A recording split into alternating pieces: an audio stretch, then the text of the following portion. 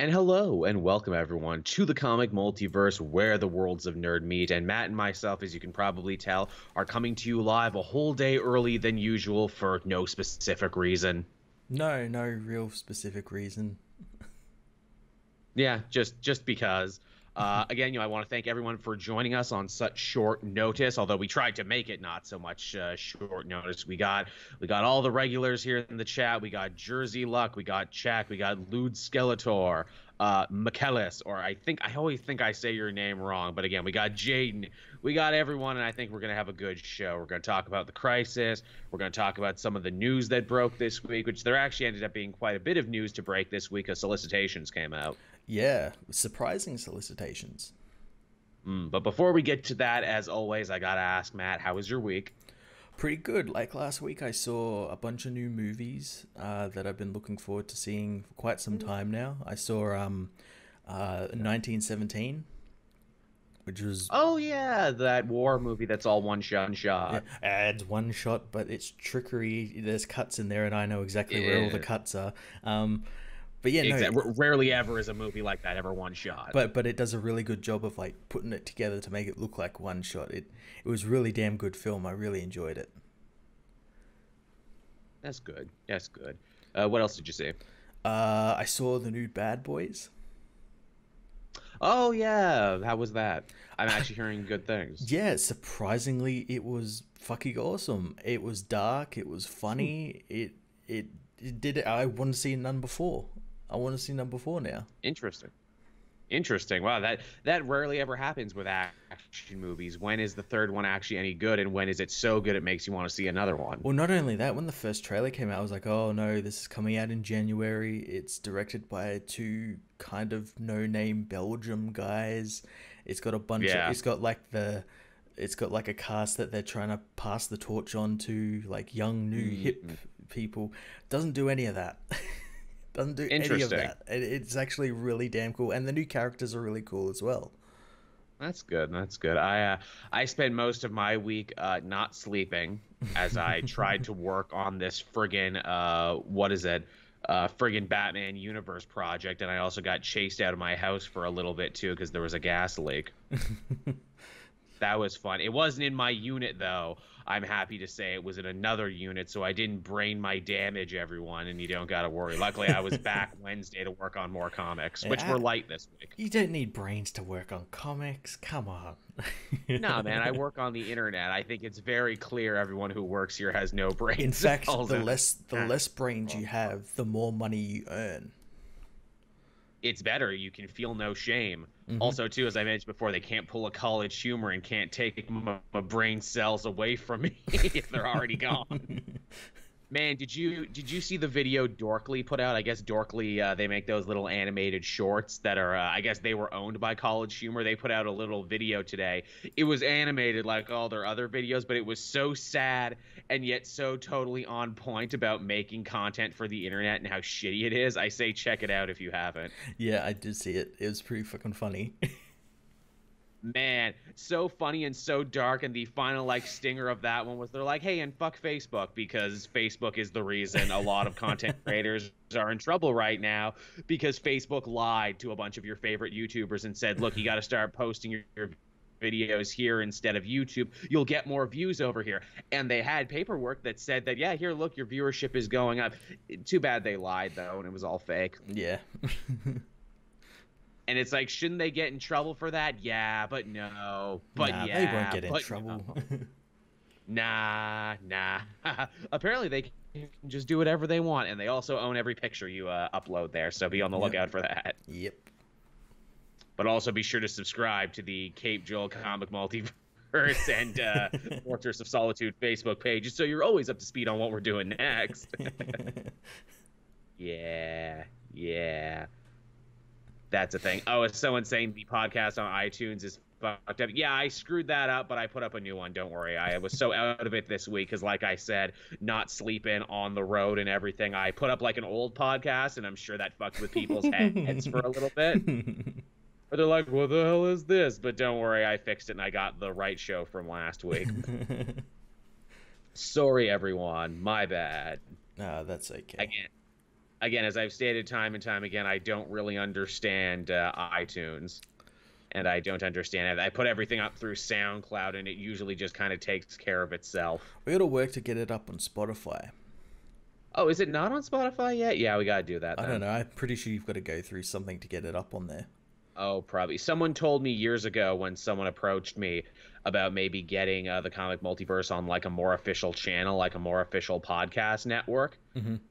They kind of turned up their nose to, and they're like, "Oh, you're on SoundCloud, huh? Oh, yeah, that doesn't really give us the analytics we want or need or anything." And they just never called me back again. And I'm like, "Oh, well, that's good to know that I've sunk hundreds of dollars into an app that doesn't do anything for me. That's awesome." Well, but what's the bet that SoundCloud like keeps its analytics? It's not like giving it out willy nilly to everyone and actually protecting data. Oh, yeah, wouldn't that be nice? And it's funny. I remember when we moved the show from Podbean to SoundCloud, and I'm like, oh, cool, I'll never have to move again because these guys actually take money directly from me and I don't need a credit card, although I have a credit card now. I didn't when we started this. So I don't know. I definitely don't want to have to migrate the whole show is what I don't want to do, although it would be nice to get some more ads and everything. I should do what Sal from Comic Pop does, and I should just offer to sell ad space. Oh, thank you, John Morbeard, for following. Yeah, and thank you for hosting. Yes, I should just at the top of the show and be like, hey, do you have $50 roughly American? Do you have an ad that you want to want me to read on the show? Because we'll do it at the top of every episode for $50. Just give me $50, we'll do it. You can punch me in the stomach really. $50 an ad. $50. Yeah, you can punch me in the stomach really hard for $50. You got a band? You got an event you need to promote? No, I won't promote your Nazi newsletter. But that's the only line I'll draw. Anything else is fine. Yeah, I don't love credit cards either, chat, no doubt about it. But unfortunately, I had to get it for business reasons. Yeah. Yes. So I guess with that, we can hop on into what happened this week. We actually do have a news segment, I promise. Mm-hmm. Although, really, when we start talking about bullshit, it gets harder and harder to stop. Yeah, it does.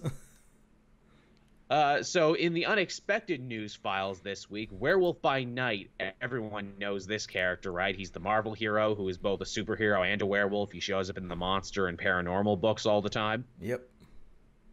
Well, I can only assume because Moon Knight is getting more popular and Moon Knight is getting more, looks thrown his way. They're like, we need another similar character to start giving books to. And the news this week is that Werewolf by Night will be returning with a brand new series. They don't mention if it's a mini series or a full series. I can only imagine it's going to be a mini series, or if it's not, it'll end up being a mini series. But the surprise twist of this is that, which comic writer did they get to pen this Werewolf by Night book? And the answer is they didn't get any comic book writer. They went to the world of music, and it's going to be TABOO from the Black Eyed Peas who's going to be writing this one. It's good to know that guy's not dead. Yeah. That guy's clearly a super nerd, because wasn't he also like Vega in one of those really shitty Street Fighter movies? I think so. I think maybe The Legend of Chun-Li, I think.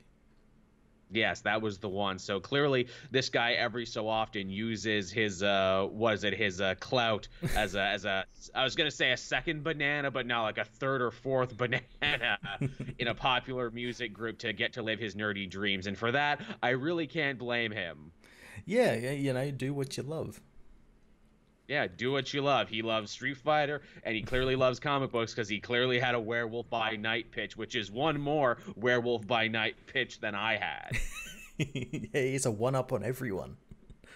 Indeed. I haven't been reading that Deadpool book now, but I heard that Deadpool became King of the Monsters because he was married to Queen of the Monsters. Is Werewolf by Night in that book, or am I thinking of the Wolfman? I have no idea. It's hard to tell them apart. It's true. You've seen one werewolf, you've seen them all. We're not saying the comic multiverse is racist against werewolves. Matt's just saying they all look alike. As the chat is also sure to bring up, at least TABOO is an Apple D app. Yeah, his name is Apple D Apple. Oh, geez, That's really? The other guy. Yes, Fergie Ferg, and I forget. And Will I Am naturally there. And the other guy is Apple D Apple. I didn't know that. Yep, that's their name. That's the thing. Heck, I only knew that because what is it? In one of their early music videos, when they were doing like a Price is Right parody, they all said their names. I'm like, ha ha ha, those are funny joke names. Oh no, that's really actually their rap names. Okay, they Oh, picked that for themselves. that's I unfortunate. mean, look. I mean, look, I'm not saying Cape Joel is a particularly cool name, but at least my name is Joel and I don't actually wear a cape. That's only Also, because you don't Taboo have a has some cape. rather.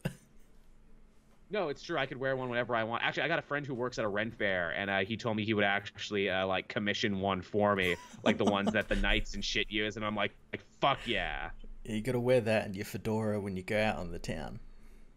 And you need a absolutely. cane. Hello, yes, hello, ladies. Step into my DeLorean that I also own. I'm trying to think what is the creepiest car, and you can't say what is it? Panelless, windowless van. I know, like a shitty beaten up Subaru from like Mm, 1995. that's a pretty good one.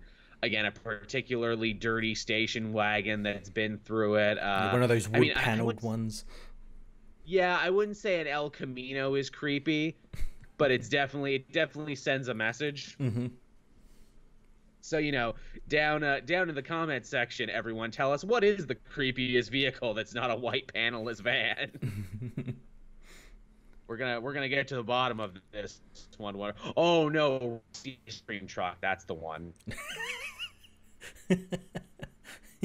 Rusty ice cream truck that you drive around, because there's nothing creepy about that. Oh fuck, that reminds me. So I actually knew a guy in my neighborhood. He used to be a postman, right? So he actually drove around in a post truck even after they fired him, and it got to the Oh point where it's jeez. like you can't do that anymore. That's against the law. So he just spray painted the entire post van. So he just drove around in a mail truck that he spray painted. Oh, that's not creepy at all. No, again, that's that. I think I may have answered this question for me, everyone. Life answered this question. Life was funnier than the internet. Oh, the Party Pug says the Tesla truck. You know Yeah. what, Party Pug? You know what? Can of Coke for you. You might actually be right. A Because certain if you type of have the people will have that. Yeah, exactly. Because if you're driving the Tesla truck, that tells me A, you have way too much money. B, you're an early adopter, and C, I don't know. An old police car. Fair enough. Yeah, an old police car. That's a good one too. I know every year, what is it? Because I live in a small rednecky town. Whenever they would have like the Destruction Derby, the car that Hmm. always won was always like the police cruiser from last year that they would paint up and Hmm. put shit on. Yep. Which makes me think, I'm like, really, my small town got new cop cars every year. There's maybe only 1,000 people here. What? Man, spending's nuts. But for there, believe it or not, we actually do have more news. And this was a story that got a surprising amount on social media before stopping before we recorded, which is often the case here. And that is that Disney is going to be dropping the Fox title from 20th Century Fox Studios. And some people were weirdly incensed by this. Yeah, I don't understand. I think it's just because it's Disney and it's popular to hate on Mm. them because they're the big evil corporation now, even though there's like a dozen other even eviler Way more corporation, evil corporation. you know. Um Yeah, again, we were talking about Facebook earlier. I'm pretty sure Disney doesn't keep my pictures and sell my data to think tanks to influence elections. yeah. Not yet, anyway. Give it time. Yeah, I don't really give a shit that they're taking the Fox away from 20th Century Fox. They own Fox Entertainment now. They can do with it Yeah. whatever they want. And I mean, I at least they guarantee you didn't. if who was the other company that could have bought them, Comcast? Yeah. They would have Yeah. done the same. Yeah, they would have done the exact same. Yeah, again, I don't know what people are thinking here. And yes, I know the 20th Century Fox logo is at the beginning of some of your favorite movies and everything, but I mean, come on, seriously, do you care that deeply about a logo? Is that what you're truly in love with? I think that's when we're truly fucked as a species and everything, when we have loyalty not even to a work of art connected to the logo, but to the logo itself. That's what I find kind of ironic about this. You got all these people talking about Disney shields and how they always love, the mouse and everything, and yet they're getting all up in arms about a logo. Like I find that Yeah, very funny. Yeah, you're getting upset about a piece of text. And again, maybe as a comic fan too, I have an interesting take on this, and I'm sure you do too. How many times have they changed the DC Marvel logo in our Oh, time? I think like just in us reviewing comics, it's changed probably about 4 times. At least the DC logo has.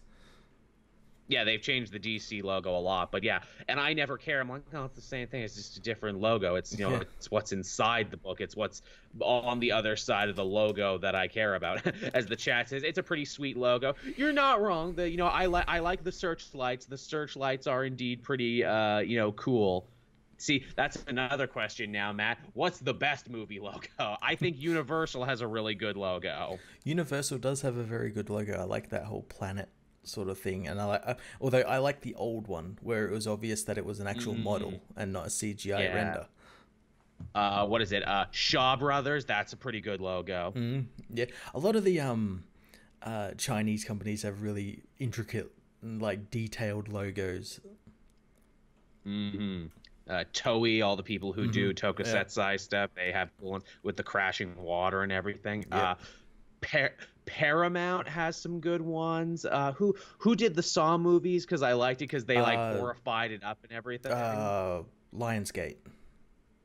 Lionsgate, right? Because you had all the gears and everything, and the Lionsgate opening. But whenever they would do a Saw or a horror movie, it was all like red and rusted and everything. Yeah.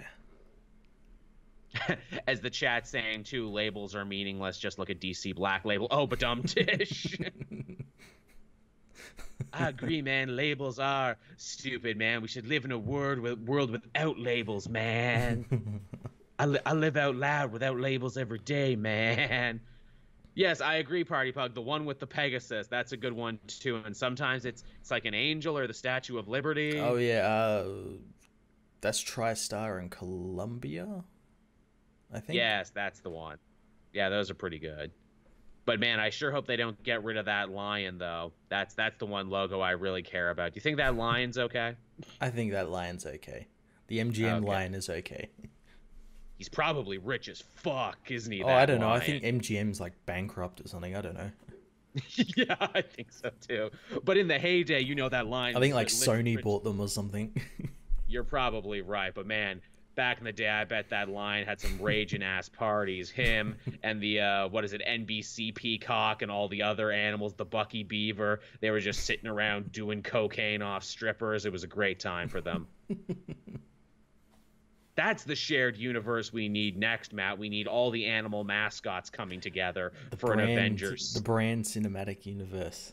The brand. I am really amazed no one has actually pitched that.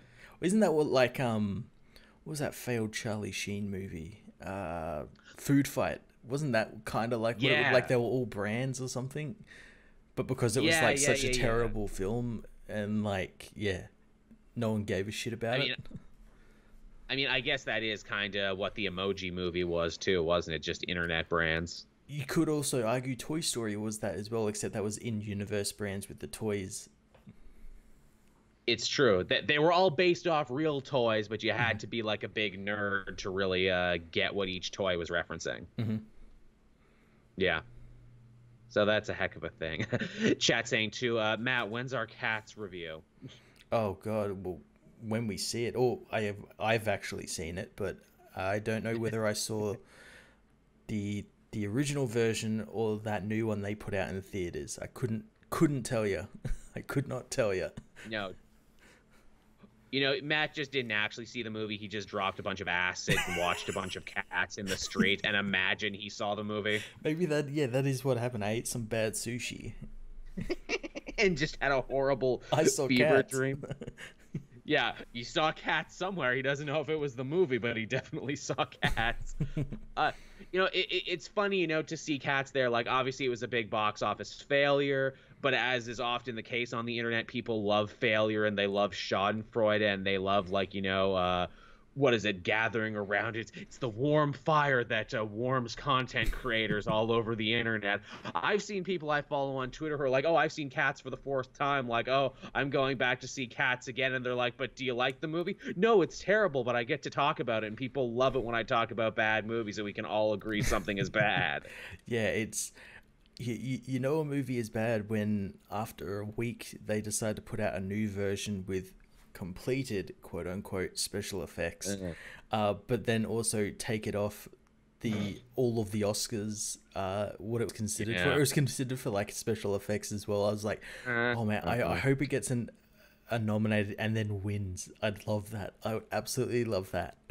Same. I absolutely would. Oh, speaking of the Oscars, I didn't write this down, but I guess we're gonna have to talk about this at some point. I think this broke last week when we were finishing up. I guess the Joker man got like 11 nominations. And it doesn't deserve a single one. Not really, no. I mean, the fact that that movie got 11 nominations and Uncut Gems didn't get shit is the height of bullshit. You want to know something else? The movie, The Joker is obviously... It rips off like King of Comedy, Taxi Driver. Both those movies never got any nominations, and yet this movie did. And it's not even original or anything. That's really sad. The movies it ripped off didn't get nominations, but this one did. And then I'm reminded, too, it's like, well, hey, Green Book last year, didn't that also have a comedy director turned serious drama director? And didn't they just throw a bunch of awards at that one, too, even though it really didn't deserve it either? I think so, yeah. I don't think it won any of the real big ones, but it won some. That's what we got to do, Matt. We've been making boner comedies for so long. We got to turn around tomorrow and be like, hey, everyone. On this very special episode of the Comic Multiverse, we're talking about AIDS or something. I don't know. We still managed to make it funny, though. Yeah, that's the problem. That's the problem. And you see, we couldn't do that either because it's just like, no, it's like, but you guys are actually kind of informed on the subject. You guys might actually look into it. Yeah, that's true. God, I wish I could give credit to the person who did the tweet. Oh, thank you, Party Pug, for that. I just saw. Yeah. They said where it's like, Todd Phillips made a movie about the Joker, a man who thinks he's an underdog, even though he really isn't when you look at it in the broader scope. And everyone's treating this movie like it's an underdog movie at this award show, even though it really isn't, because comic book movies are getting nominated all over the place, and Heath Ledger already won a fucking award for playing the Joker. That's the thing. I saw heaps of people saying, oh, this would be the first time anyone's won an award for the Joker and all that. And I'm like, Heath Ledger did it before then. And then Batman 89 also did it as well, and that had the Joker in it. People's memories are short, and again, I don't give a shit about the Oscars because really people only care about them when they are either feeling vindicated or slighted. So, you know.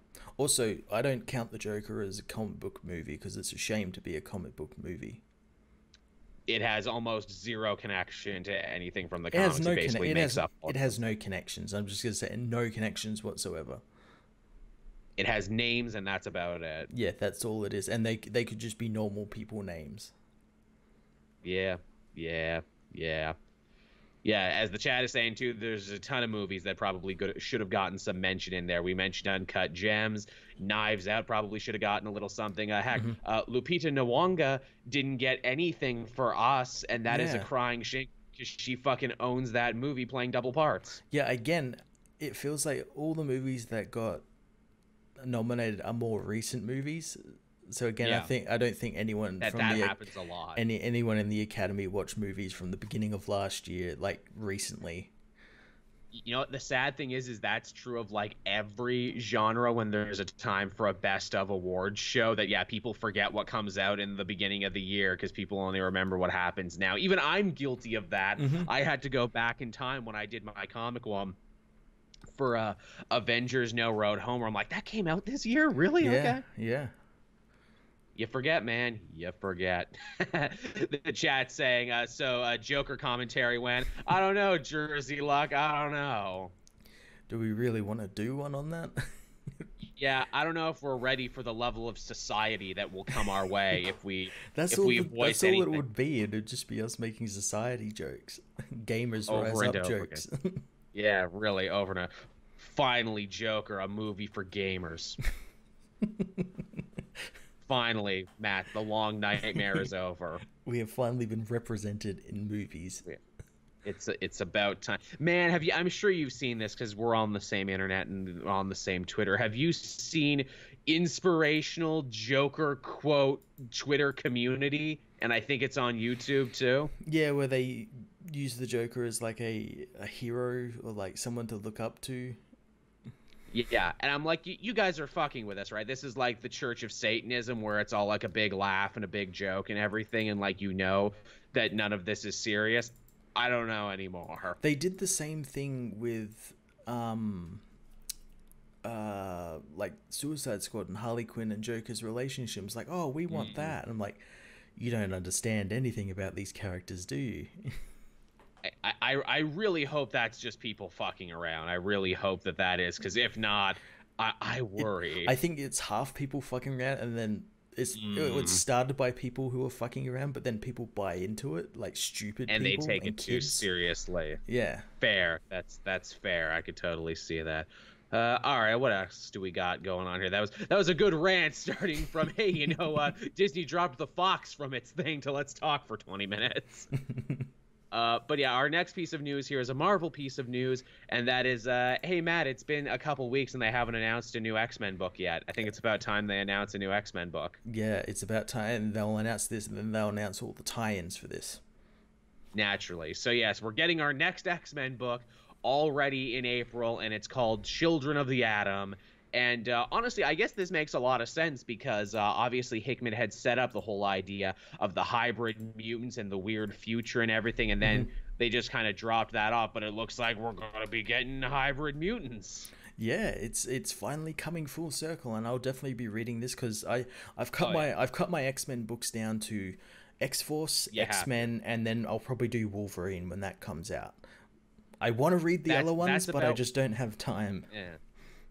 That's where I'm about to. I want to keep up with Marauders. I liked Excalibur, but again, I got to make a cut somewhere for Wolverine. But yeah, I want to work this into. It's funny, Hickman on Twitter basically came out and said, hey, we never intended when we put this new Dawn of X stuff together for people to read everything or to feel like they need to read everything. We just wanted to create an X-Men book for every member of the audience out there. Read what you like, know it's interconnected, and we will have crossovers at some point in the future, but don't feel like you need to read everything. And on one hand, I'm like, oh, that's a nice sentiment, but on the other hand, I'm like, fuck off, you don't want everyone to read everything. Yeah, you do.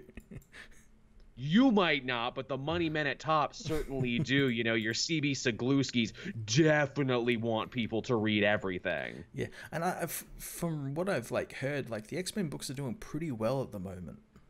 Yes. Oh yeah, I think they're one of the biggest things at Marvel at the moment, and why wouldn't they be? Yeah.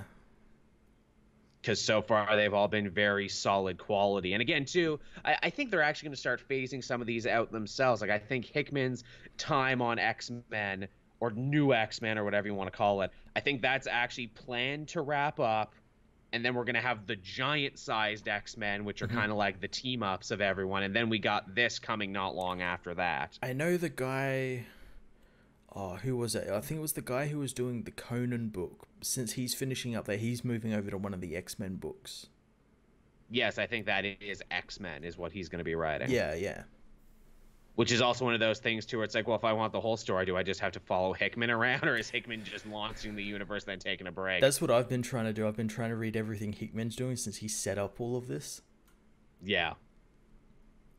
Yeah, he seems to be the progenitor of it all. Oh, also, too, there's going to be a new X Factor book, and I kept saying forever, hey, when's there going to be a new X Factor? Yeah, and there is one. There is, and it's going to be a detective book. Dawkins is on it, and they're going to make good on that thing they promised all the way at the beginning of this new X-Men series, where they're like, oh, hey, we're cloning people, but this is a problem in a comic universe when people come back from the dead all the time on their own and or might be missing. We better go look and find these people before, we fire up the resurrection machine. Yeah. That's funny. But yeah, I'm definitely interested in Children of the Atom. It looks cool and it looks very different. It looks like none of the other X-Men books that are out. Yeah, I really like that that future that was teased in the House and Powers of X with the fused mutants together, like Rasputin and all that. That looked really cool. And I'm intrigued to find out how we got there. Wayne Enterprise in the chat talking about the new Harley Quinn episode from this week. Yeah, I don't think that was a Todd Phillips reference, Wayne Enterprise. I think that was just an asshole reference in general. Todd Phillips doesn't own saying dumb shit like that, but he sure says it. But yeah, so that's X-Men, everyone. And yeah, like Matt said, I think I'm going to have to start making some cuts too. Like Excalibur, but I don't know if I'll go back to it. Yeah, I liked reading that as well. I loved Marauders and New Mutants, but again, I've got to make a cut. It's too much. It costs too much money, and Yeah. I really hope that Hickman is as good as his word on this one, and you don't have to read everything. I guess time will tell. Yeah, well, so far I haven't like missed anything that like seems like same. integral to the plot. So yeah. I mean, I think the question will be, will the entire will Marvel Comics in general be able to hold up a new X-Men book every week, sometimes multiple new X-Men books a week? Yeah, well, that's the thing. Like, a lot of them are like stacking up. So there was some like back when they were first starting, we'd get like 3 a week. Yeah, that's a lot. Lude Skeletor mentioning too, didn't they show Laura in her Wolverine costume again? Yes, they did, and that looks fucking dope. Yeah, they didn't show Gabby though, however, which intrigues me. No, yeah, well, we haven't seen Gabby at all on the island. No. I wonder. Huh. I wonder if they'll let her on, since she's technically like not a mutant, since she's like a clone of... Right, a clone of a clone. Yeah, I wonder if they'll let her on. Do they draw the line there? Well, we've seen the Stepford Cuckoos and shit there, so I don't know. Yeah. Yeah, well, you're not a clone of a clone, so there you go. Yeah. Shit, that's gonna be a book next year, X Clones, just for all the freaking clone characters. Gotta sort all this out. Crisis on Infinite Clones. Oh man, I am actually shocked Marvel Comics has not done that, because you have all the Spider-Man clones, you have Wolverine's clone, you have so many different clones. They really could do an event just with clone characters. You've just given Akira Yoshida the new summer event for 2021. The clone conspiracy. This is how Empyre is going to end, with all the clones coming together. The clones were actually behind everything. Actually, hey, speaking of that, that's where we got to talk. Or no, after that, we got one more story. Hey, you like the Punisher, Matt? I like the Punisher. I do like the Punisher. He doesn't have a main series right now, but he has that Garth Ennis Soviet series, which has been pretty good. It's been pretty fucking brutal, is what it's been. It has been, and again, I feel like this is a Punisher story I have wanted for a bit, and now Ed Brisson, again in April, is going to give us something I didn't know I wanted, and that is a return of Frank versus Barracuda in a series he's calling Punisher versus Barracuda, and it's going to be a mini-series. Yeah, and in continuity, so this is the first time Barracuda has been put into continuity. Right, although people argue that Eminem series they did, Barracuda was the villain in that, and that was technically in 616, and everyone's like, no, don't fucking mention the Eminem crossover. That never happened. Don't mention. Just because it technically happened in in the 616 universe, fuck off. It happened in 616A. There you go. I'm really going to be interested to see how Ed Brisson writes a character like Barracuda, especially in 2020. For those who don't remember, Barracuda was a Punisher Max Garth Ennis character who was, basically he was the anti-Punisher back before people really started making anti-Punishers, where, Frank was very dour and didn't talk very much. Barracuda was actually very happy and very jovial and would never shut the fuck up. And, Punisher killed people he thought was evil. Barracuda killed for money and just because he really enjoyed it. And he was a cannibal and an implied rapist and every terrible thing you could think of he was. Yeah, he was a pretty fucked up individual. He was just the worst person and was clearly popular enough in his day that he actually got a miniseries, a Marvel Knights miniseries of his own. Because again, there's something kind of fun and funny about him, even though, as I stop and think about him, where it's like, is Barracuda a racist caricature? I don't know, because he's like a big, brutish black man who drops the N-word all the time, and he sings, and they say he's had like a background as a rapper in the Eminem crossover. Interestingly enough, I think he like draws that line, like very fine. He dances. Yeah, he dances on that line is what he does. And I always come back to this idea where it's like, not every hero needs to be a role model, especially not anti-heroes and definitely not villains. But I'm also kind of like, I don't know, but I guess we'll see. I'm very interested to see where this is going to go. Oh yeah. This is going to be so damn cool. We're kind of starved for Punisher stuff at the moment. We only got that miniseries which ends in like 2 issues or something. Yes, so, it came very quickly. So yeah, it's great. We're getting another Punisher book, and hopefully this spins off into an actual ongoing again.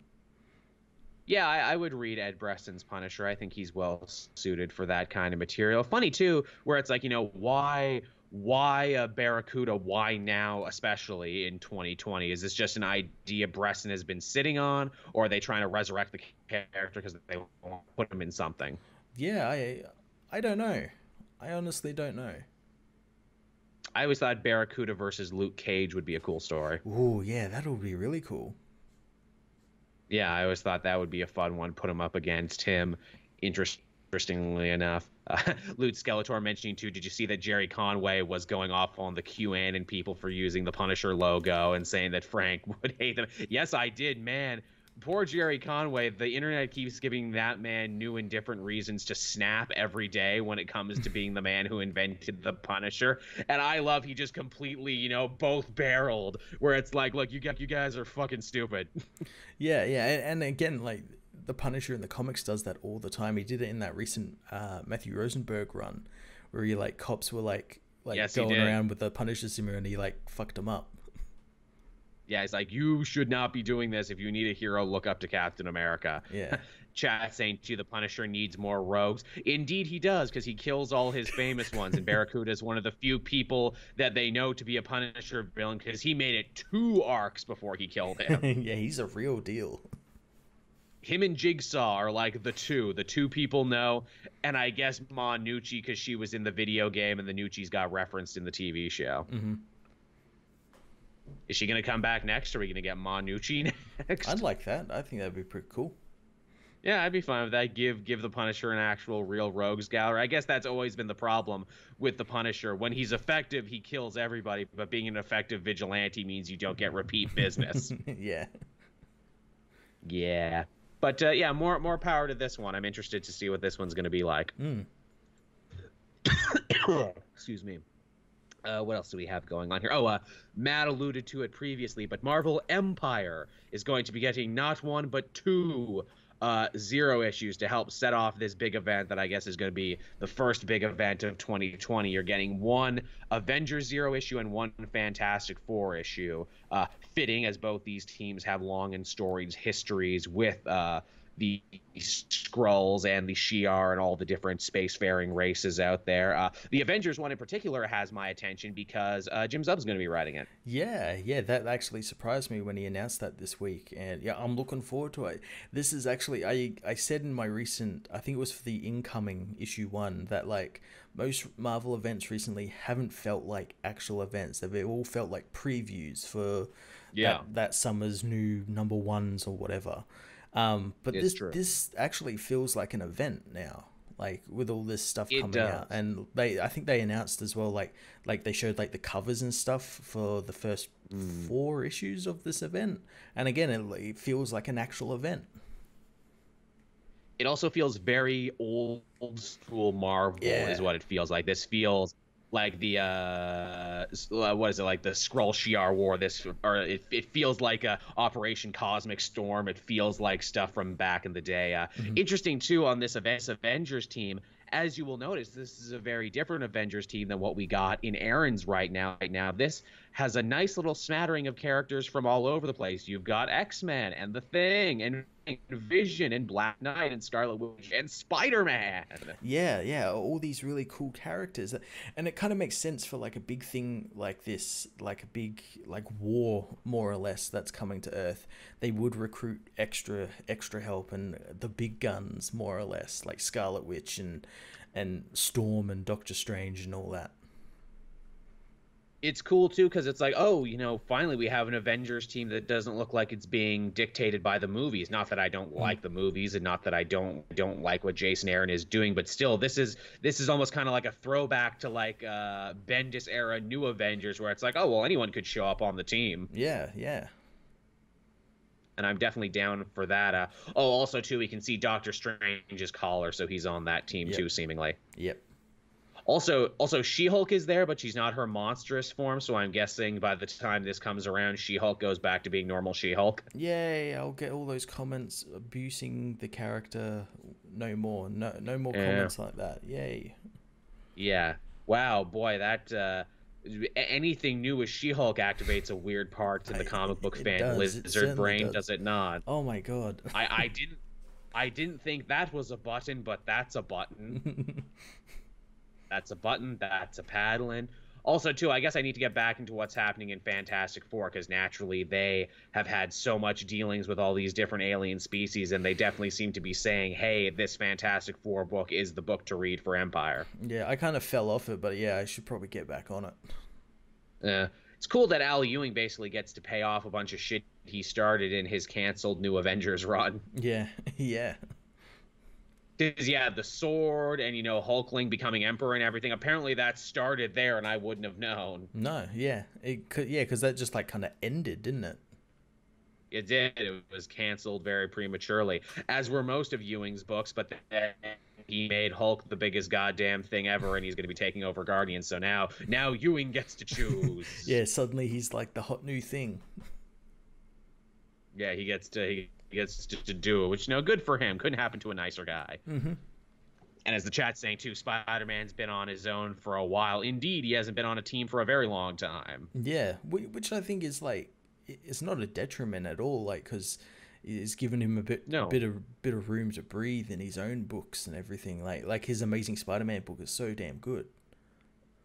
And as we've saw, of course, from Jim Zub's work on the Champions, he knows writing teams, he knows dynamics, and obviously from his work in No Road Home and No Surrender, he has a love and affinity for the Avengers. So I think we're going to be in very good hands. Yes, and I hope as well for that No Road Home series that had the Hercules in it, we get a payoff to the end of that where Hercules went off into space with Zeus and all that. Are they going to be like the ones that come in at the 11th hour to help? That would be cool. Maybe they're going to try and tie something in closer to the Eternals. Heck, maybe they're got that on the back burner for the No Road Home, No Surrender threequel, whatever that ends up being. Yeah. Because everything comes in threes. Everything's a trilogy. All right, what do we got after that there? So here's a piece of news I really didn't expect to talk about, and one that I maybe don't believe myself until I have it in my hands, but 3 Jokers finally slated for April, according to the solicitations. Yeah, I'm going to hold my breath on this. It's real, it's happening, probably, maybe, and also as Matt flashes up the artwork here, I'm like, oh yeah, it's a Black Label book. But it's also in continuity, even though none of the other Black Label books have been in continuity, but this one is. Yeah, it is and it isn't. I think like the artist Jason's for the book said, like, it is and isn't. Like, if you want it in continuity, it is. If you don't, it's not. I'm like, that's not really how it works, but okay. Also, you guys, you brought this up and you first started talking about it at the end of DC Universe Rebirth #1, and it's been how long since then? And basically the DC Universe Rebirth run has come to an end in that time, and we're like 2 eras ahead now. Yeah, and ever since then we've had like 1 reference to it, I think. Yes, I think so. Where like Batman says, "Oh, there's 3 Jokers, we've got to go hunt them down," but then Tom King did everything he did in his book and it never was brought up again. We had Joker running around in that book. We've got Joker coming up in James Tynion book. All I can say is after all the delays and all the bullshit and everything, I really, really hope this one blows everyone away, because if it doesn't, it's going to be really disappointing. Yeah. I think it's Jeff Johns, and like, Doomsday Clock was really great despite the delays and everything, and I think this one will be pretty damn good. You're right. If anyone can pull it off, Jeff Johns can. The man has turned, water into wine a few times already and slam dunked stuff he probably shouldn't have been able to. Yeah. So, more power to him on this one. And yeah, I guess now that Doomsday Clock is finally done, and now that Shazam continues to get delayed, they had time to finish this one. as the chat mentions too, there's also going to be a Joker 80th anniversary one shot as well in April. So we're just getting our fill of Joker in April.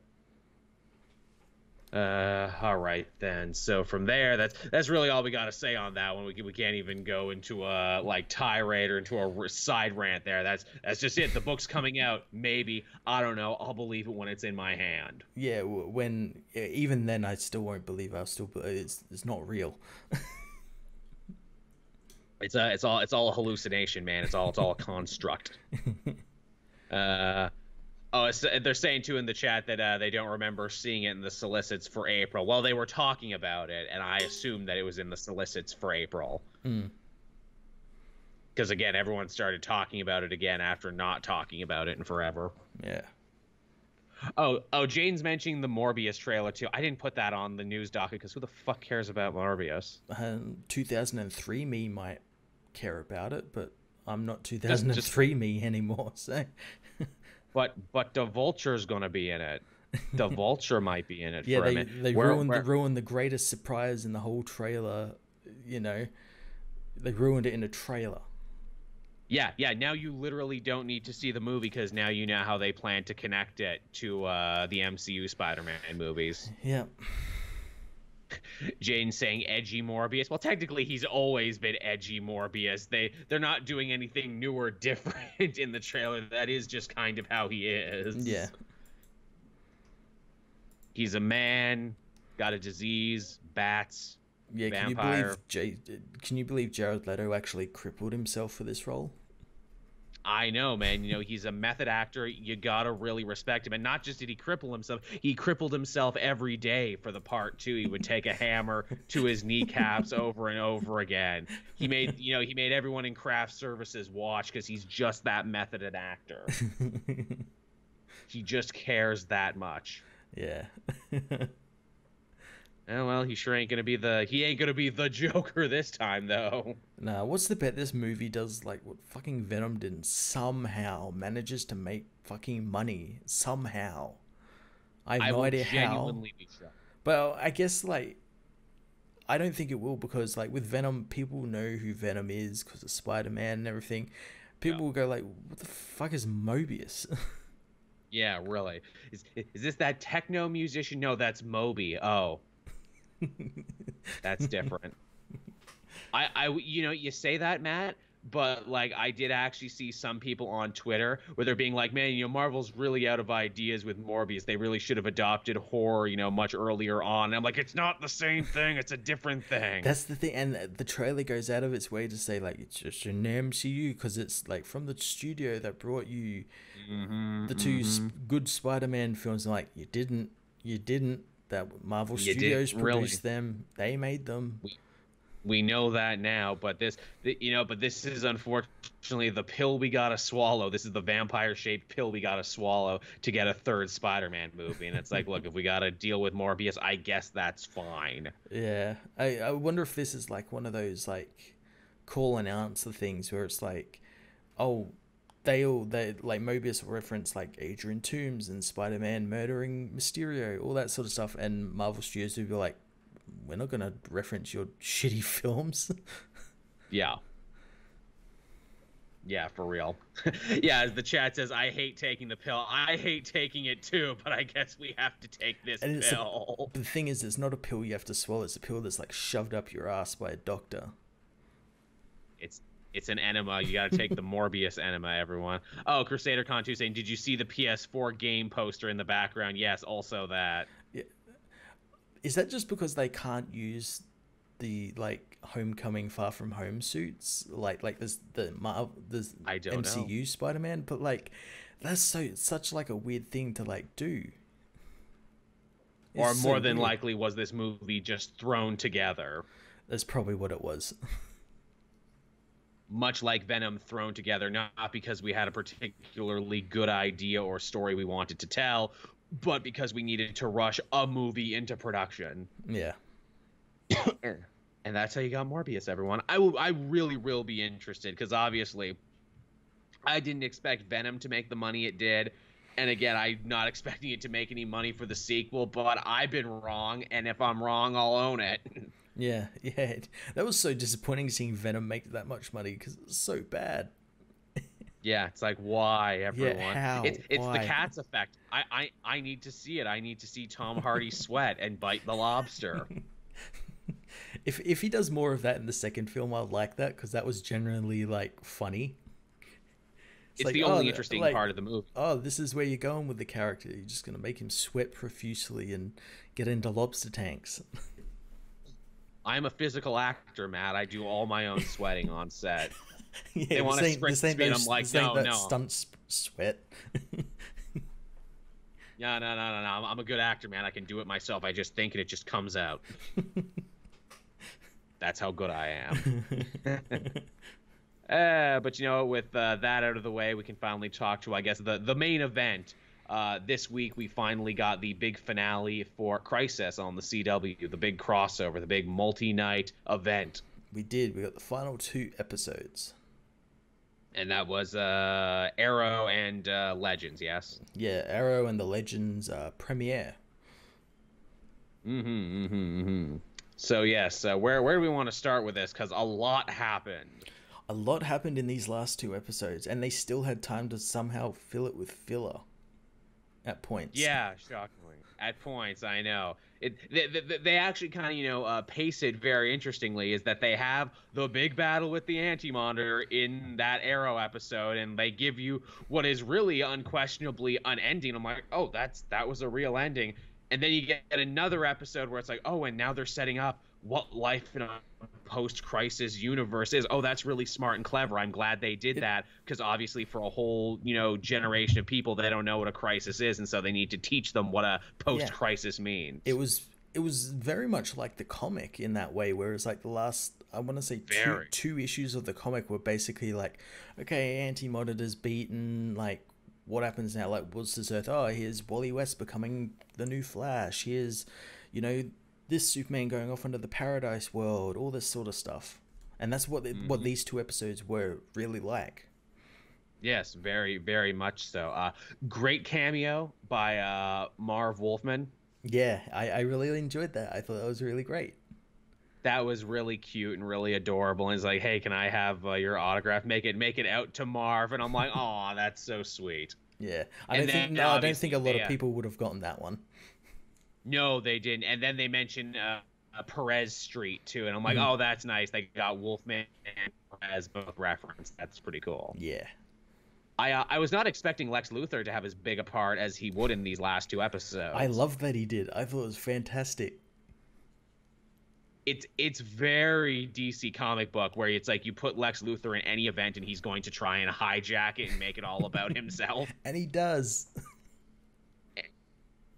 He does. He even gets to fight at the end because he's like, oh yeah, I had the Book of Destiny. I gave myself superpowers. I love that. I love that little caveat. It's like, oh yeah, of course I'm going to give myself superpowers. Are you insane?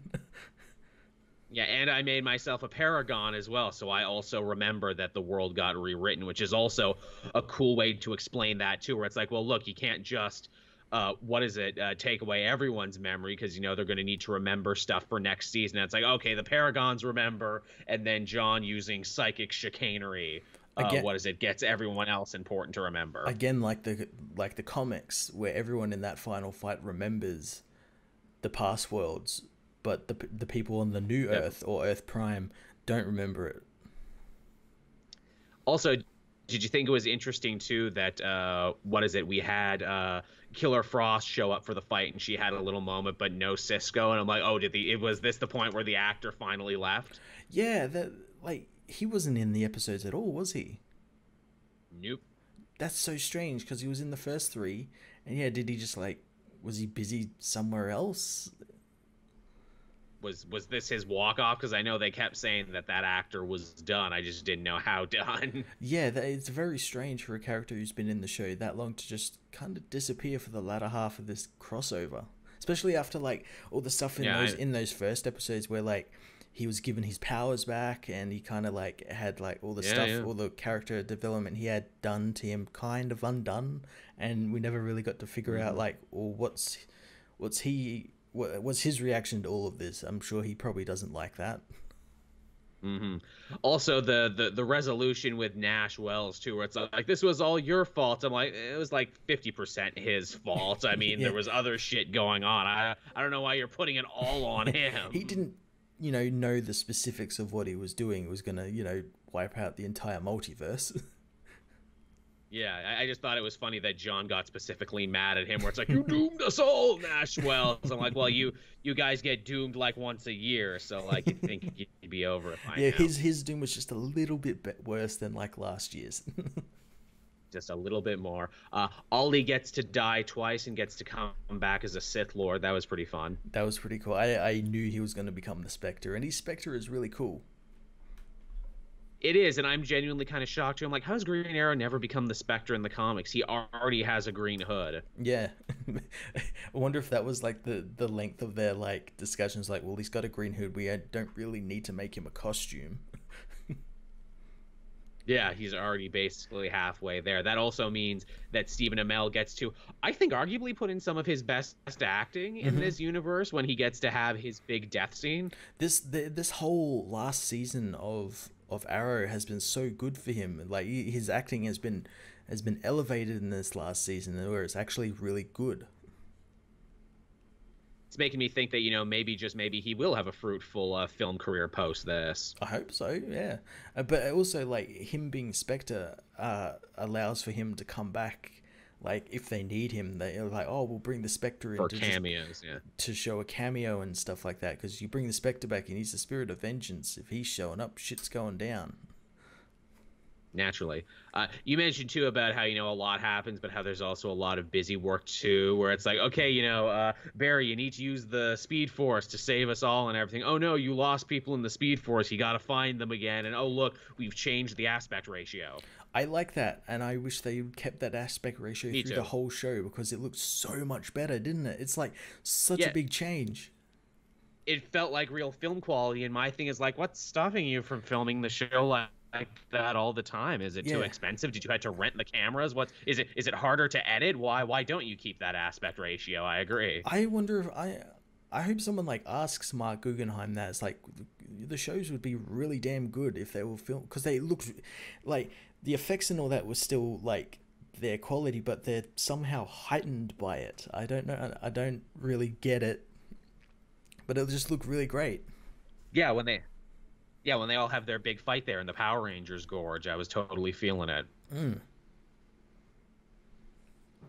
They got the gorge, and they got the same Vancouver forest in there, which Joy even makes the joke where it's like, we're on an alien world. You think there would be an alien forest? To which Supergirl's like, shut up, stop saying that. Why does everyone say that? That every planet looks just like a forest in Vancouver. Because it is.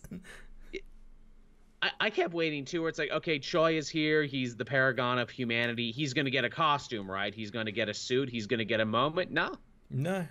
Again, that's kind of good. They didn't like rush that character development, so like he can appear, I guess, in Legends, maybe.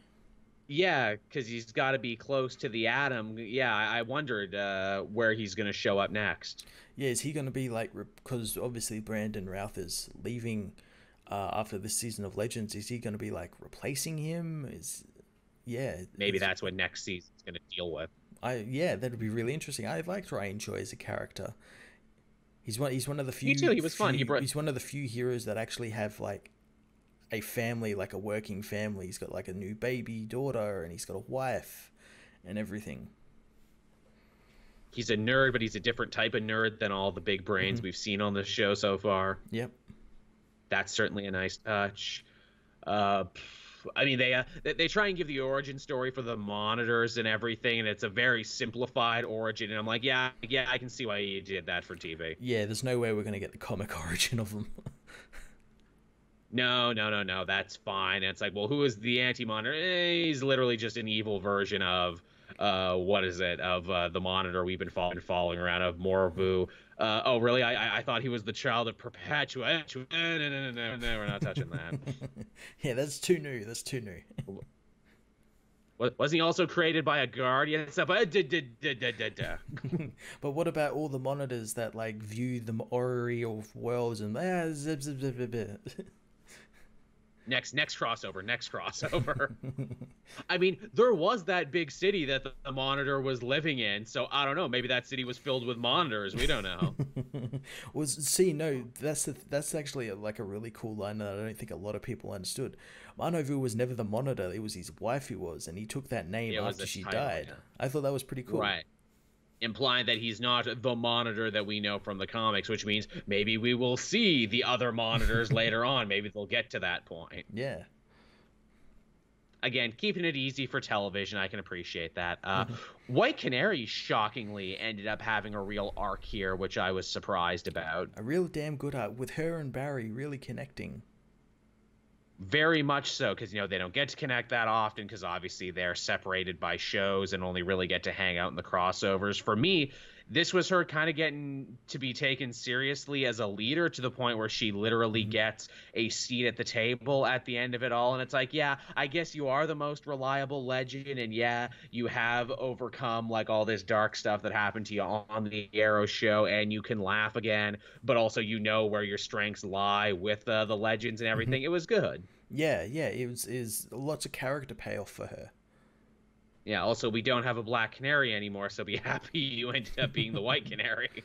Yeah, she's gone because of property disputes with the movies, because she's in the movies now. I like they also gave her a logo and an emblem, which she never had before, for her little chair. I'm like, oh, that's so cute. Yeah, that's cool. Yeah. Black Lightning only gets to be in here really in the tail end of the second episode, but I think steals a lot of the scenes that he's in. Yeah, he's fantastic. Again, like that show is like couple of notches above these other shows in terms of the acting. Like it's proper good acting. And again, it's probably because like Cress Williams is a little older than everyone else, so he's like the dad, really. Absolutely. He's got a lot more reps under his belt, and he brings a great energy to the table. Yeah. And, naturally at the end, they form a Justice League, and I'm like, man, I hope we get to see them hanging out at this table more, because this ended up being a pretty good Justice League lineup. It's a pretty stacked lineup. Very much so. You got a couple Kryptonians in there, some Bat people, some metahumans. It's pretty strong. Yeah. What else happened here that we want to talk about? Oh, Bebo. Fucking Bebo came back. Yeah, Big Bebo, controlled by Sargon the Sorcerer. Wow, what a nice Golden Age pull, and I love that he just looks like a shitty Vegas magician. Yeah, and he's just stealing money to buy a timeshare in Bogota. Yeah, which is honestly not that far from the Sargon from the comics anyway, so that's pretty fucking dope. And they just one-punch him to death. Also, Heatwave just being hilarious, and him signing his romance novel. I'd love a Heatwave, like, mini-series with just Mick, like, going on adventures, like a book tour, like selling his books. Shocked. I'm genuinely shocked they haven't pitched that. Let's have the Heatwave show now. He's too popular. Let's spin him off. Maybe that'll be too much for the CW DC universe if they spin him off. Him and Cress Williams, because they were on Prison Break together. That's right. Put them together. And, Captain Cold can come in at some point, too, when that actor's free. That'd be fun. What else went on in this one that was really good? I mean, there's just a lot to like about it. It gave me the feels. There was a lot of hope and just very DC Comics feelings here. The fact that Supergirl was super hyped and super excited that Batwoman's in this universe now and they can hang out and be the world's finest. Yeah.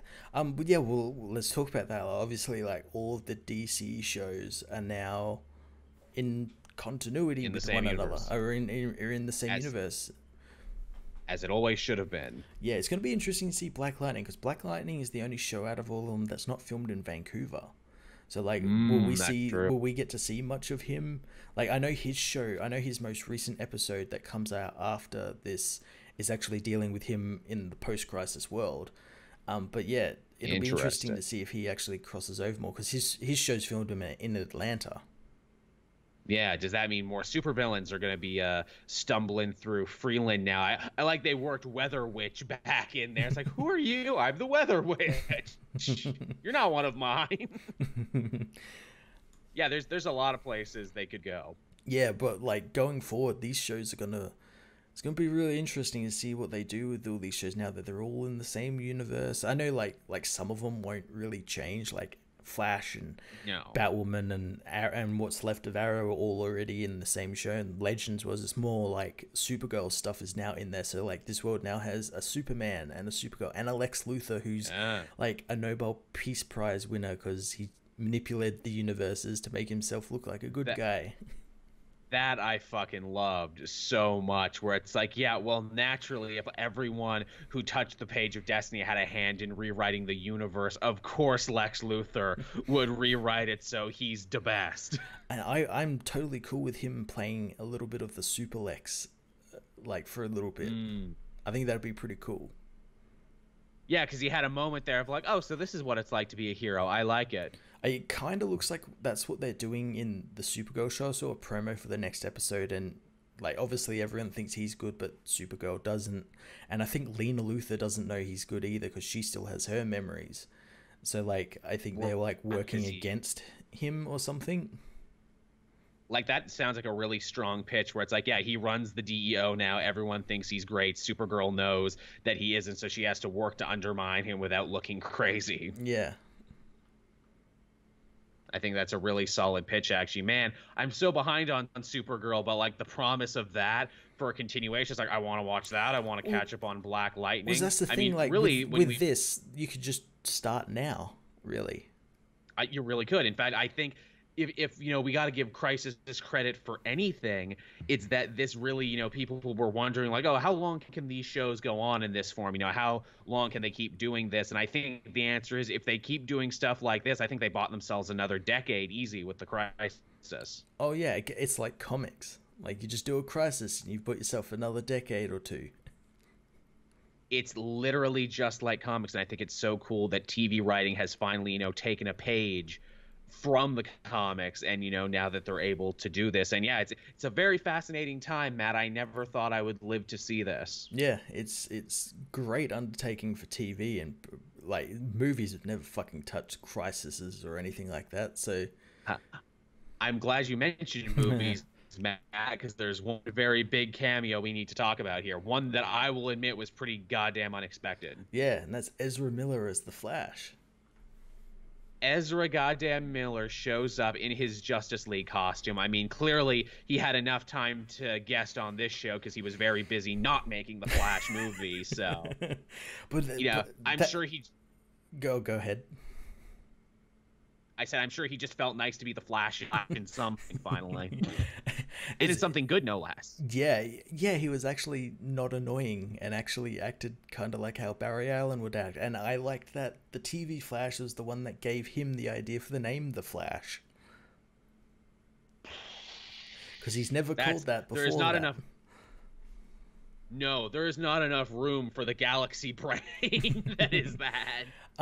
But as well, that sets a really interesting precedent for his show, for his movie. I mean, does that mean like this will get referenced in his movie? Like how is he even there? Like, because Barry was after people who were lost in the Speed Force. So is he lost in the Speed Force? Is this like how his movie opens with him lost in the Speed Force? Yeah. The chat saying, I'm surprised Grant Morrison didn't show up with him. No, he was off in the back making coffee. You couldn't see him. Ooh, what did I miss? Did the two Flashes meet up again? Like the Flashes of two Earths? Aye, that was good. Sip, and then they leave. It's funny, too, that this CW universe throws down the gauntlet and says, yes, we are the Prime Earth. And I'm like, well, not according to the movies, they're the Prime Earth. But then I'm like, I guess every Earth considers themselves to be the Prime Earth. So when you say it like that. Well, see, that's the thing at the end, because we get that montage that the like movie universe isn't in there. No, but like every other TV universe is in there minus Gotham. Yeah, we get to see Stargirl. Have you seen the new trailer for Stargirl? No, I haven't seen the new one yet. Fuck, that looks awesome. We got Solomon Grundy. We got the fucking nice. The whole Justice Society that all look like their comic counterparts. Yes, because that was supposed to be made for the HBO show, so clearly they pumped some real money into that one, which is why it's allowed to be a slightly different universe. Also, hey, We got Dr. Midnight. We got Hourman. It looks like we got a new female version of Wildcat as well. Also, it's on Earth 2, which is the original Justice Society world, which is really damn awesome. Which as well, like makes me wonder what happened to the original Earth 2, because the original Earth 2 was like where the Black Canary and all that were from in Arrow, and where what's his name, that other Flash was from. So like Earth 2A, Earth 2B. I think they're going to talk about that in the actual Arrow finale in the Black Canary episode. It'll be very, very interesting to see them do that. Also, as the chat mentions too, Ryan Reynolds' Green Lantern universe. Oh my God, fucking Berlanti, you son of a bitch! Of course that was, because they made that film. You son of a bitch, Craig Berlanti. You know, I can't be too mad. I actually thought it was super cool to see that. The movie's bad, but they used the good shots from the movie. Yeah. And also, truth be told, if that movie didn't come out and didn't suck, I wouldn't be talking to you right now. That movie launched my comic YouTubing career. So in turn, because that movie came out, this event wouldn't have happened. Yes. Yeah, true. You know, there but for the Grayskull Eye, we're actually very lucky that the Ryan Reynolds Green Lantern movie sucked as much as it did. Yeah, we got to see the Titans world. We got definite confirmation, even though I've known this forever, that Doom Patrol and Titans are on different Earths. Yes, thank you. I'm glad they finally stuck a nail in that coffin so we can stop talking about it. We saw a Swamp Thing. Also, rest in peace. Yeah, all right. I love they show the saddest thing of Swamp Thing, and Stephen Amell's voiceovers like universes rise and they fall. Yes, Swamp Thing, we're talking about you. Yeah. Oh God, that's so sad. That show was damn good. You fell because we checked the wrong box. Sorry. Yeah, and then we get to see the Kingdom Come Superman again, who's got the yellow back in his ass. Yes, and how he does the classic Christopher Reeves thing, flying in front of the Earth. Yeah, it was good. Didn't that feel so right and so good and just like, all is right with the universe? Yeah. That was good shit. I guess the big final cameo, the big final reference where it's like, look, we've done all this other stuff. We have a Justice League headquarters now. We have a big table. We've done monitors and anti-monitors and crises. What could we possibly do next to top that? Gleek the super monkey. Yeah, Gleek and probably the Wonder Twins. I'm so for that. Yeah, I know, especially because you're really liking that Mark Russell book. Man, it's so nice to see a DC production that's not afraid of super friends in the later eras of DC Comics, where it's like, look, man, it all happened. It's all part of the tapestry. Not only that, they even used the Super Friends theme, like a new remix version of it. They did. I cannot believe they went there. Man, you got the Hollywood movies that for so long were so afraid to not be taken seriously and so afraid of being silly. Meanwhile, you got this TV show that's just rolling around in it and being like, I love comics. It's all good. Yeah, and it works as well. It was so fucking awesome. Yeah. Again, I don't know if this is my favorite of the crossovers. I still think it's really hard to top that Earth X thing, because I think that really worked as a movie and really worked as one solid production. This was really good. There's some fat in the middle that I would have trimmed, but really it's all just one giant, love letter fan service piece is what it was. Yeah, it's a culmination of everything that like the Arrowverse has done, as well as a love letter to like the Crises and DC Comics and everything. And it's so weird to think, like I said in my review of it, it's so weird to think that this started back in 2012 with like Arrow. Like, remember that first season of Arrow, how gritty it was? And now trying to be a poor man's Batman Begins. And now we have like Oliver Queen is like the Spectre, and he fights the Anti-Monitor in a quarry and like creates a new universe. Hell, the president of this world basically just eulogizes Oliver Queen, and he's like, he was the best of us. None of this would be made possible if not for him. We're being meta. Do you see how meta we're being? We love him so much, and we would love to buy him candy. We love him so much, and we're sorry that he's going to, I don't know, be an actor or be a wrestler or something, but he's going now. But keep watching Arrow, because we're going to keep that show going. And in fact, they basically say they're going to keep that show going because there's a Green Arrow chair at the Justice League table, meaning that it's going to be filled soon. I don't know if I think that it'd be good if they keep that empty, and especially because like that new show that's meant to be that Green Arrow and the Canaries with his daughter, that hasn't been picked up for series yet. Has it not been? The Superman series went straight to series. And we don't see his daughter again at the end of this. No, she just kind of like disappears. Yeah, she just kind of falls off the face of the earth. Huh. I mean, did they know it wasn't going to be picked up for series? Is that why she didn't come back? I don't know, because I know the next episode is the backdoor pilot. And then we've got the finale episode of Arrow. Right. So maybe... Which I wonder what the hell that's going to be. Yeah, I'm guessing like maybe if it doesn't get picked up, maybe she'll just be like put on the Legends or something. I don't know. Yeah. I don't know. Yeah, Legends could have an Archer. Yeah. Can you crack jokes? Can you crack wise? Can you have a good time? Or go make her like a make like Batwoman like a team up show or something. Oh yeah. Have a sidekick for her. Yeah. Which Batwoman has to do that at some point. Maybe they'll use the original Golden Age Batgirl. Yeah, that'd be cool. Who I think went by Flamebird at some point, because obviously you had Nightwing and Flamebird, so that would make sense. Hey, now we can have Nightwing in this show because they've got the Superman there. We can reference the proper Nightwing, and that's true. There's so many things you can reference now. Also, Argo is just up there floating in space now, so you can have more aliens. Yeah. And again, yeah, we got that whole Superman show coming down the pipeline, which, yeah, I mean, you would figure they got to use Luthor for that show, yes? I would imagine. Although I would imagine that they wouldn't use him, like, straight away. I imagine nor do I think they should. That would build up, because I think, like, because in this show we get reference to, like, he doesn't just have one son, he has two sons now. Yes. Okay, you as the big Superman fan, I really wanted to get your pitch on this. One is obviously John, naturally. Who do we think the other one is? It really could be anyone. It could be like their adoptive son Chris. It could be I don't think they'll do Connor because Titans has a lock on him. That's true. Although Multiverse, we can do whatever the fuck we want. That's true. It could be a completely new and original character. And I said, I can't remember who I said it to, but I said, like, so we've got one named after Pa Kent. I'd like one that's named after Lois's father's. So like Sam Kent or something. That would be nice. I would be cool with that.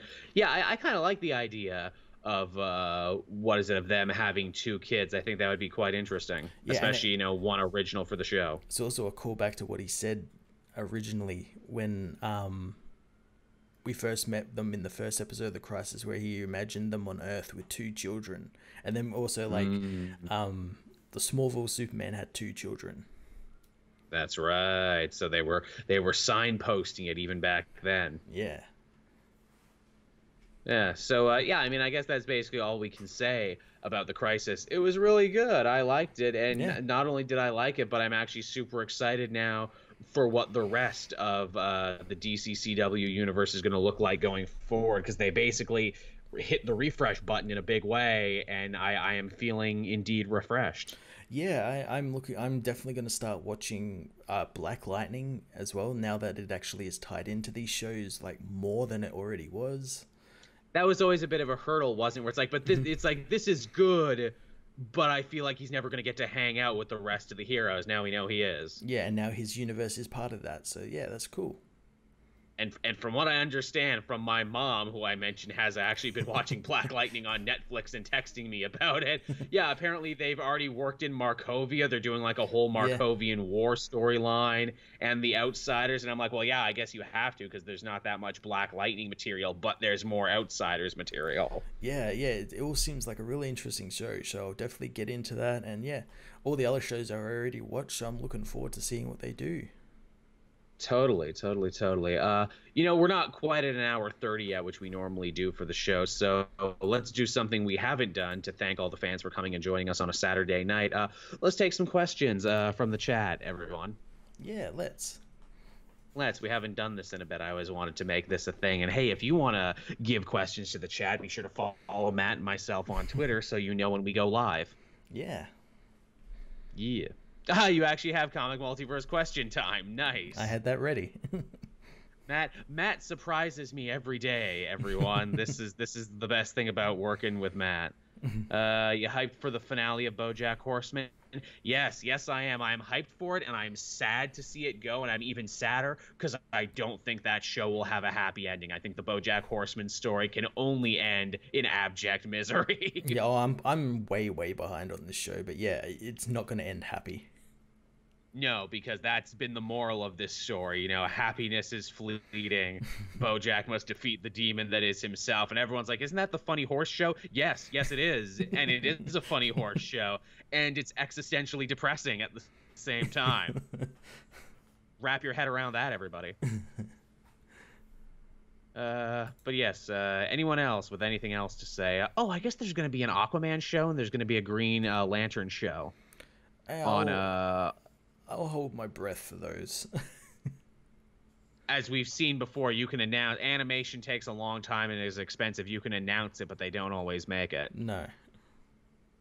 Trust me, I would love an Aquaman show. I think there's so much material you could mine for a cartoon there, and I would definitely love a Green Lantern show because I loved the last one that got killed on the vine. Yeah. Lude Skeletor asking about Better Call Saul. I actually stopped watching Better Call Saul very early on. I'm excited for season 5. Hank Schrader is coming back. Ooh, I was shocked because I'm like, man, I don't think this show will make it. I don't think, Breaking Bad Mania will maintain 5 seasons. Fuck me, I was wrong. Yeah, and it's finishing on its 6th season as well, so it's going out on its own terms. Yeah, that's good. Jaden Devil May Cry 3 on Nintendo Switch, having a style switch during gameplay. Interesting. That's cool. Yeah, there's a lot of good old games on the Nintendo Switch. Call of Juarez Gunslinger, which I hadn't bought yet, but next time I have a trip, I totally am because I'm going to love the idea of carrying that around. Yeah, that was a damn good game. They need to make another Call of Juarez game like that. Not like that one that came out after it. Yeah, oh yeah, the Cartel, that one sucked. Yeah. Because of the rumors of inclusion in MCU Spider-Man 3, who would you cast as Kraven? I think I've said this before. I would actually cast Liev Schreiber as Kraven. He'd be pretty good. I saw someone pitch Javier Bardem, and I thought, yes, that'd be really damn good. Got the voice down. He'd be good. What about Sharto Copley? He's a South African, and we can see that he can get all really jacked buff, up roles. I'd like to see an that. Elysium and shit. Yeah. I would cast Sharto Copley as Kraven the Hunter. I know he's Russian, but he's also a white Russian South African, so that might be fun.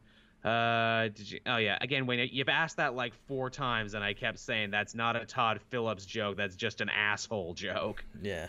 That wasn't directed at him. That was directed at anyone who says that. That same episode had a joke where the Legion of Doom says to Harley, "Oh, we stand for the national anthem here." That's a funny ass show, that Harley Quinn show. That show is good. Oh, Tamar, what do you guys think of Event Leviathan 2 being a thing in the April solicit? Isn't it a third thing? Because there was Event Leviathan 2, and then there's Event Leviathan Checkmate. Isn't it getting a sequel to a sequel? We haven't heard about that thing that was teased at the end of Event Leviathan. We haven't heard anything about this, and then this new one came out, so it made me think, are they just rolling it into this? Is this what it is now? I guess. I don't give a fuck. I'm going to review it, because it's got Green Arrow in it. I'm a star for Green Arrow's star for Green Arrow stuff at the moment, so yeah. Man, I didn't even think about that, but you're totally right. If you want to read Green Arrow and something, you got to read fucking Event Leviathan Checkmate 2 Eventaloo. Yeah, something that Bendis is the only one who seems to really give a shit about. Because the first one was so great and the build up for it was so great. Yes, how can you go wrong? The 5 of the 6 issues that was just spinning its wheels into a reveal that everyone already knew beforehand. Jaden saying the rumored Batman Arkham game. Which Batman art? You mean the one that's been rumored for what feels like a million years now? Every games conference lead up to it. Oh, there's a new Batman game coming out. It's going to get announced here. Every YouTube scooper always says that, and it never pans out. Yep, not until I see a trailer. Yeah, well, even then I'll be like, oh, when's this going to get delayed or cancelled? Jersey Luck, what 80th anniversary one shot are you excited to read? Begrudgingly, the Robin one. I think we talked about this last week. I think they actually got together a pretty good killer's row of Robin talent. Yeah, yeah. How do you feel about Cavill potentially being in the Black Adam movie? Again, I'll believe it when I see it. Yeah, I think he's done playing Superman. Yeah. Spider Gamer. Yeah, the next Arkham game rumor every year since Arkham Knight came out. Agreed. Or even before then, even before Arkham Knight came out, there were rumors of another game coming out the year after or something. Mm-hmm. Cyborg Soldier, which writer do you find to be the most underrated, and what is their best book? We'll make this the last one because I think this is a meaty topic. I, of course, have been waving a flag for Jerry Duggan for a long time. I know he's not like a big celebrity writer. He never gets the big teams, but always does great work on what they do give him. Yeah, I would say, in my opinion, it'd be Mark Russell.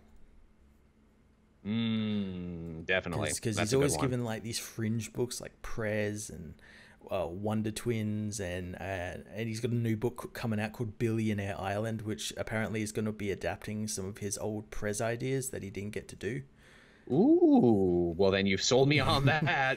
Yeah, he just does like motherfucker. That's all you had to say. Yeah, he just does like books that like he likes, and he's really damn good at them.